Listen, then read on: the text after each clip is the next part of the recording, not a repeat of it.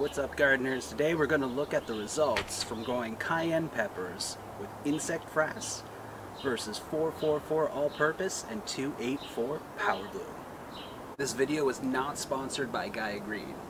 Or reach out if you want to give me some free stuff. Let's check out the results.